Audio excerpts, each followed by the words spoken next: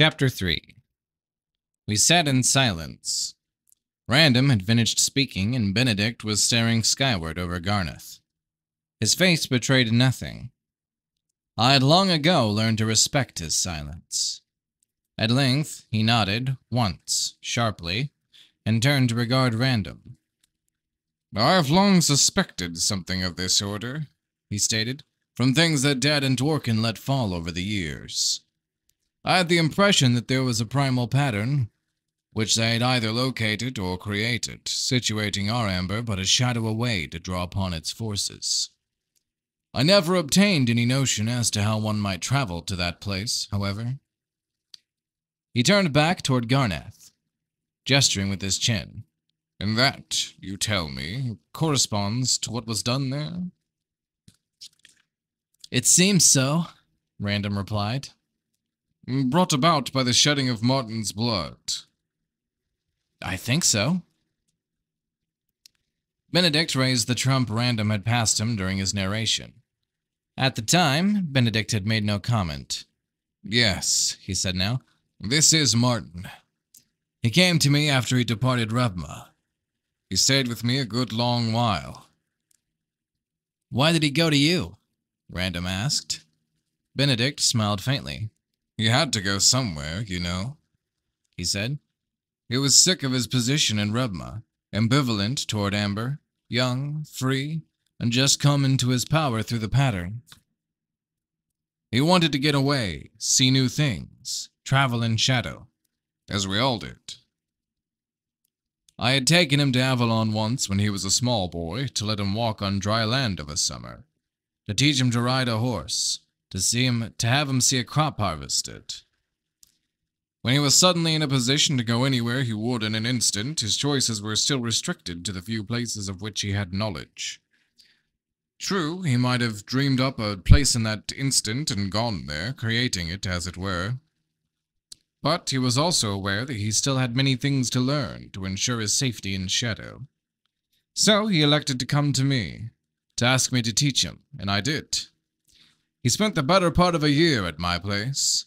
I taught him to fight, taught him of the ways of the trumps and of shadow, instructed him in those things an Amberite must know if he is to survive."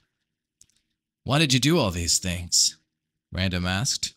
"Someone had to. It was me that he came to, and so it was mine to do," Benedict replied. "It was not as if I were not very fond of the boy, though," he added. Random nodded. "You say that he was with you for almost a year. What became of him after that?" "That wanderlust, you know as well as I. Once he had obtained some confidence in his abilities, he wanted to exercise them. In the course of instructing him, I had taken him on journeys in shadow myself. I'd introduced him to people of my acquaintance at various places. But there came a time when he wanted to make his own way. One day, then, he bade me goodbye and fared forth." "Have you seen him since?" Random asked.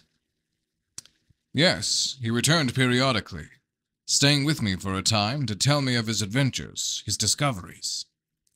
It was always clear that it was just a visit. After a time, he would get restless and depart again." "When was the last time you saw him?" "Several years ago, Avalon time, under the usual circumstances. He showed up one morning, stayed for perhaps 2 weeks, told me of the things he had seen and done, and talked of the many things he wanted to do. Later, he set off once more." "And you never heard from him again?" "On the contrary. There were messages left with mutual friends when he would pass their way. Occasionally, he would even contact me via my trump." "He had a set of the trumps?" I broke in. "Yes, I made him a gift of one of my extra decks." "Did you have a trump for him?" He shook his head. "I was not even aware that such a trump existed until I saw this one," he said, raising the card, glancing at it, and passing it back to Random. "I haven't the art to prepare one. Random, have you tried reaching him with this trump?" "Yes, any number of times since we came across it. Just a few minutes ago, as a matter of fact. Nothing." "Of course, that proves nothing. If everything occurred as you guessed and he did survive it, he may have resolved to block any future attempts at contact. He does know how to do that. Did it occur as I guessed? Do you know more about it? I have an idea, Benedict said. You see, he did show up injured at a friend's place off in Shadow, some years ago. It was a body wound caused by the thrust of a blade. He said he came to them in a very bad shape and did not go into details as to what had occurred. He remained for a few days until he was able to get around again, and departed before he was really fully recovered. That was the last they heard of him, and the last that I did also. Weren't you curious? Random asked. Didn't you go looking for him? Of course I was curious. I still am. But a man should have the right to lead his own life without the meddling of relatives, no matter how well-intentioned. He had pulled through the crisis, and he did not attempt to contact me. He apparently knew what he wanted to do. He did leave a message for me with the Tessies, saying that when I learned of what had happened, I was not to worry, that he knew what he was about. The Tessies? I said. That's right. Friends of mine off in Shadow. I refrained from saying the things that I might. I'd thought them just another part of Dara's story, for she had so twisted the truth in other areas. She had mentioned the Tessies to me as if she knew them, as if she had stayed with them, all with Benedict's knowledge. The moment did not seem appropriate, however, to tell him of my previous night's vision in Tirnanoth, and the things it had indicated concerning his relationship to the girl. I had not yet had sufficient time to ponder the matter and all that it implied. Random stood, paced, and paused near the ledge, his back to us, fingers knotted behind him. After a moment, he turned and stalked back. How can we get in touch with the Tessies? He asked Benedict. No way, said Benedict, except to go and see them. Random turned toward me. Corwin, I need a horse. You say that Star's been through a number of hell rides. He's had a busy morning. It wasn't that strenuous. It was mostly fright, and he seems okay now. May I borrow him? Before I could answer, he turned toward Benedict. You'll take me, won't you? He said. Benedict hesitated. I do not know what more there is to learn, he began. Anything at all that they might remember. Possibly something that did not seem really important at the time, but is now, knowing what we know. Benedict looked to me, and I nodded. He can ride Star if you're willing to take him. All right, Benedict said, getting to his feet. I'll fetch my mount. He turned and headed off toward the palace, or toward the place where the great striped beast was tethered. Thanks, Corwin, Random said. I'll let you do me a favor in return. What? Let me borrow Martin's trump. What for? An idea just hit me. It's too complicated to get into if you want to get moving, but no harm should come of it, though. He chewed his lip. Okay. I want it back when you're done with it. Of course. Will it help find him? Maybe. He passed me the card. You heading back to the palace now? He asked. Yes. Would you tell Vial what happened and where I've gone? She worries. Sure, I'll do that. I'll take good care of Star. I know that. Good luck. Thanks. I rode Firedrake, and Ganelon walked. He had insisted. We followed the route I had taken in pursuing Dara on the day of the battle. Along with recent developments, that is probably what made me think of her again. I dusted off my feelings and examined them carefully. I realized then that despite the games she had played with me, the killings she had doubtless been privy or party to, and her stated designs upon the realm, I was still attracted to her by something more than curiosity. I was not really surprised to discover this. Things had looked pretty much the same the last time I pulled a surprise inspection in the emotional barracks. I wondered then how much of truth there might have been to my final vision of the previous night. wherein her possible line of descent from Benedict had been stated. It was indeed a physical resemblance, and I was more than half convinced. In the ghost city, of course, the shade of Benedict had conceded as much, raising his new, strange arm in her defense. "What's funny?" Ganelon asked, from where he strode to my left.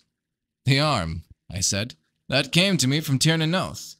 I had worried over some hidden import or some unforeseen force of destiny to the thing, coming as it had into our world from that place of mystery and dream. Yet it did not even last the day. Nothing remained when the pattern destroyed Iago. The entire evening's visions came to nothing." Ganelon cleared his throat. "Well, it isn't exactly the way you seem to think," he said. "What do you mean?" "That arm device was not in Iago's saddlebag. Random stowed it in your bag. That's where the food was. And after we had eaten, he returned the utensils to where they had been in his own bag, but not the arm. There was no space." "Oh," I said. "Then—" Ganelon nodded. "So he has it with him now," he finished. "The arm and Benedict both. Damn. I have small liking for that thing. It tried to kill me. No one has ever been attacked in Tirnanoth before." "But Benedict's okay. He's on our side, even if you have some differences at the moment, right?" I did not answer him. He reached up and took Fire Drake's reins, drawing him to a halt. He stared up then, studying my face. "Corwin, what happened up there anyway? What did you learn?" I hesitated. In truth, what had I learned in the city in the sky? No one was certain as to the mechanism behind the visions of Tirnanoth. It could well be, as we have sometimes suspected, that the place simply served to objectify one's unspoken fears and desires, mixing them, perhaps, with unconscious guesswork. Sharing conclusions and reasonably based conjectures was one thing. Suspicions engendered by something unknown were likely better retained than given currency. Still, that arm was solid enough. "I told you," I said, "that I knocked that arm off the ghost of Benedict. Obviously, we were fighting." "You see it then as an omen that you and Benedict will eventually be in conflict?" "Perhaps." "You were shown a reason for it, weren't you?" "Okay," I said, finding a sigh without trying. "Yes. It was indicated that Dara was indeed related to Benedict, a thing which may well be correct. It is also quite possible, if it is true, that he is unaware of it. Therefore, we keep quiet about it until we can verify it or discount it. Understood?" "Of course. But how could this thing be?" "Just as she said." "Great-granddaughter?" I nodded. "By whom?" "The Hellmaid we only knew by reputation. Lintra, the lady who cost him his arm." "But that battle was only a recent thing." "Time flows differently in different realms of shadow, Ganelon. In the farther reaches, well, it wouldn't be impossible." He shook his head and relaxed his grip on the reins. "Corwin, I really think Benedict should know about this," he said. "If it is true, you ought to give him a chance to prepare himself, rather than let him discover it of a sudden. You people are such an infertile lot that paternity seems to hit you harder than it does others. Look at Random. For years he had disowned his own son. And now, well, I have a feeling he'd risk his life for him." "So do I said. "Now forget the first part, but carry the second one a step further in the case of Benedict." "You think he would take Dara's side against Amber?" "I would rather avoid presenting him with the choice by not letting him know that it exists. If it exists." "I think you do him a disservice. He is hardly an emotional infant. Get hold of him on the trump and tell him your suspicions. That way, at least, he can be thinking about it, rather than have him risk some sudden confrontation unprepared." He would not believe me. You've seen how he gets whenever I mention Dara." "That in itself may say something. Possibly he suspects what might have happened and rejects it so vehemently because he would have it otherwise." Right now, it would just widen a rift I'm trying to heal. Your holding back on him now may serve to rupture it completely when he finds out. No, I believe I know my brother better than you do. He released the reins. Very well, he said. I hope you are right. I did not answer, but started Fire Drake into moving once more.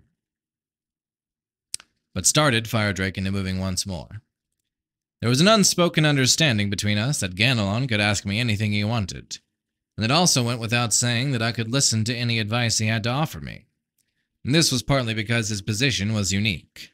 We were not related. He was no Amberite. The struggles and problems of Amber were his only by choice. We had been friends and then enemies long ago, and finally, more recently, friends again, and allies in a battle in his adopted homeland. That matter concluded, he had asked to come with me to help me deal with my own affairs and those of Amber. As I saw it, he owed me nothing, now, nor I him. If one keeps a scoreboard tally in such matters. Therefore, it was friendship alone that bound us, a stronger thing than bygone debts and points of honor. In other words, a thing which gave him the right to bug me on matters such as this, or I might have told even Random to go to hell once I made up my mind. I realized I should not be irritated when everything that he said was tendered in good faith. Most likely it was an old military feeling, going back to our earliest relationship as well as being tied in with the present state of affairs. I do not like having my decisions and orders questioned. Probably I decided I was irritated even more by the fact that he'd made some shrewd guesses of late, and some fairly sound suggestions based upon them. Things I felt I ought to have caught myself. No one likes to admit to a resentment based on something like that. Still, was that all? A simple projection of dissatisfaction over a few instances of personal inadequacy? An old army reflex as to the sanctity of my decisions? Or was it something deeper that had been bothering me and was just now coming to the surface? Corwin, Ganelon said, I've been doing some thinking. I sighed. Yes? About Random's son. The way your crowd heals, I suppose it is possible that he might have survived and still be about. I would like to think so. Do not be too hasty. What do you mean? I gather he had very little contact with Amber and the rest of the family, growing up in Rebma the way that he did. That's the way I understand it, too.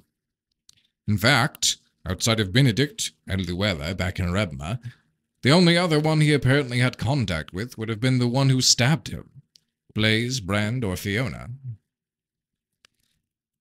It has occurred to me that he probably has a pretty distorted view of the family.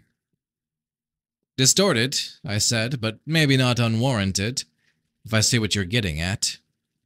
I think you do. It seems conceivable that he is not only afraid of the family, but may have it in for the lot of you. It is possible, I said. Do you think he could have thrown in with the enemy? I shook my head. Not if he knows that they are the tools of the crowd that tried to kill him. But are they? I wonder. You say Brand got scared and tried to back out of whatever arrangement they had had with the Black Road gang. If they're that strong, I wonder whether Fiona and Blaze might not have become their tools. If this were the case, I could see Martin angling for something which gave him power over them. Too elaborate a structure of guesses, I said. The enemy seems to know a lot about you. True, but they had a couple of traitors to give them lessons. Could they have given them everything you say Dara knew? That is a good point, I said, but it is hard to say. Except for the business about the Tessies, which had occurred to me immediately.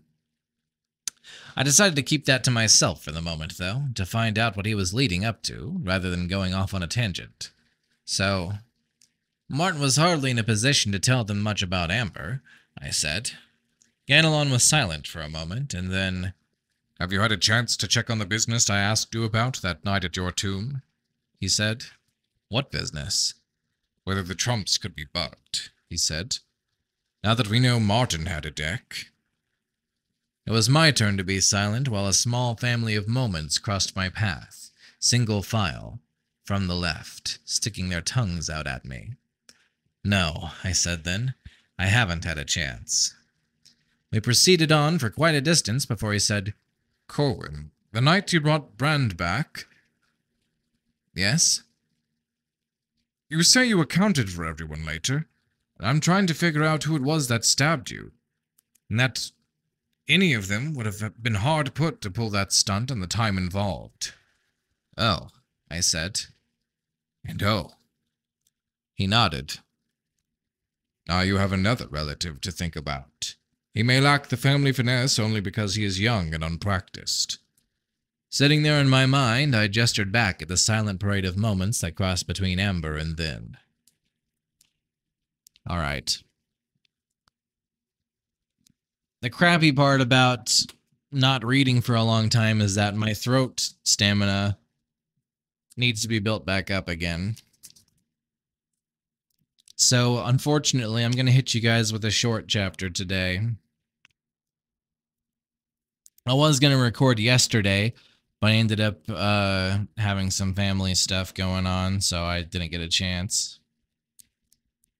Tomorrow, I also may not get a chance to record. I'll try to at least get one chapter out. I should be able to get one chapter. Although, if possible, I'll try to get two. I don't know. We'll see how long it is. Like I said, my throat stamina is shit now since it's been so long since I did the last one. I feel like an idiot for...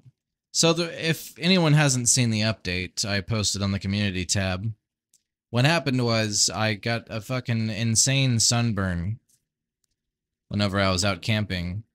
And so instead of immediately being able to start recording more chapters when I came back, I unfortunately had the displeasure of being laid up in bed for a few days because walking was too painful.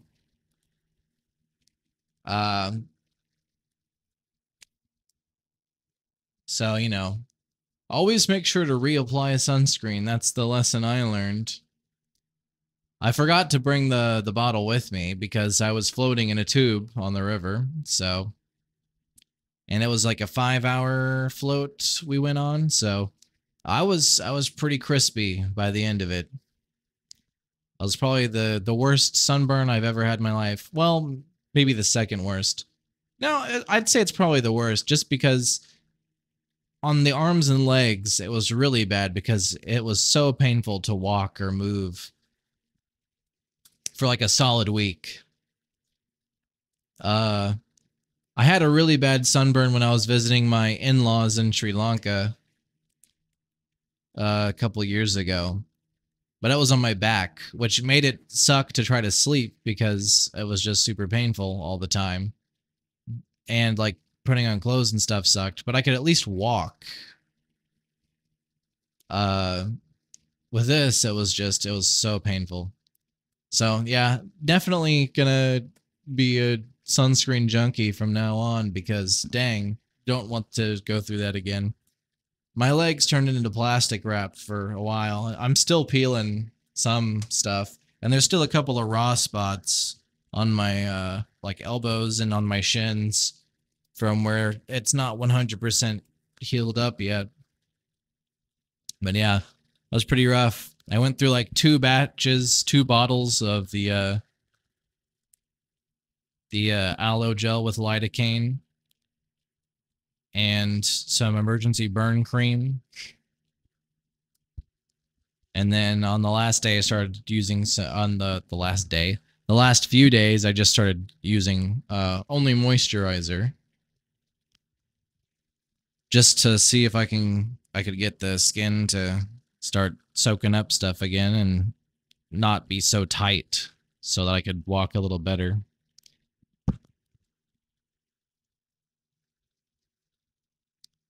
I wasn't able to like walk without pain until like a full week after the sunburn.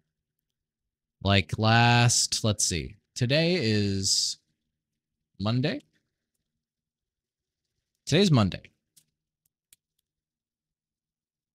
Today's Monday, so last Tuesday, I want to say, is when I could walk without pain again. Although, I mean, the last few days of that it wasn't terribly painful. It was just like I didn't. It would hurt really bad if I like whacked my shins against something, obviously, but I could walk for the most part. It was just slightly uncomfortable, and that's how it was for like a few days before that. But yeah, I was glad to whenever it felt like I wasn't healing at all at some points. But then finally, I woke up and I was able to get up out of bed without pain, and I was like, oh, nice. So yeah, lesson learned. Anyways, I try to keep my ramblings under 5 minutes, and I think we're coming up on that time, so suffice to say, I'm all recovered now, and I have family plans tomorrow, because, 4th of July, but I'll try to at least still get a chapter out to fulfill my obligations to you guys. I meant to start on Sunday, but like I said, just some family stuff came up. So, I was a little busy. But starting tomorrow, not starting tomorrow, but with the exception of possibly tomorrow, and like I said, I'll still try to get at least one chapter out. I'm going to go back on daily chapters until next Monday, unless more unforeseen circumstances happen, but I think it'll be good. After this bout of misfortune, I am not going to be tempting fate by setting off fireworks tomorrow. At least not myself, like usual, so At this point in my life, anyways, I've started to get old enough where I'm just like, it's just kind of a waste of money. They're so expensive nowadays. I say nowadays, I'm sure most of the people who are reading or watching this video are like much older than I am, so. See, I'm like, let's see, I'm 27, and I think the average viewer on my channel analytics was like, and they're between 40 and 60, I believe. So, yeah. Which makes sense because my content is mostly based around classic fantasy. So, stuff my dad read. So, I guess it makes sense that people in my dad's age group would be my viewer base. Anyways, I'm going to stop rambling now because my throat hurts really bad. I tried the lemon honey drink the last time on the double chappy before I got viciously burnt by the ultraviolet radiation.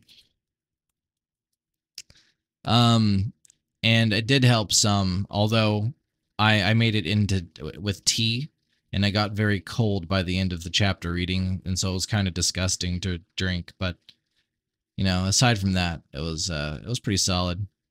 It definitely helped for sure. I'll just have to maybe figure out a way to keep it warm. I'll need to get like a little drink warmer or something, or something like that. I don't know. Anyways, thanks for watching. More content pending for sure. And